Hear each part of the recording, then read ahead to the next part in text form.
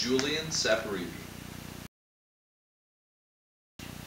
I teach sections of the Honors Colloquium, the freshman class, and I usually get to create my own course once a year. I teach because it's one of the best things you can do as a human being to make the world a better place. It's a very cheesy answer, but I think it's completely true.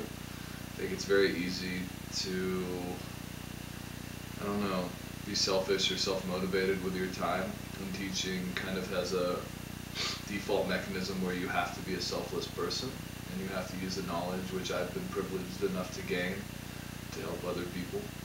And so that's why I teach.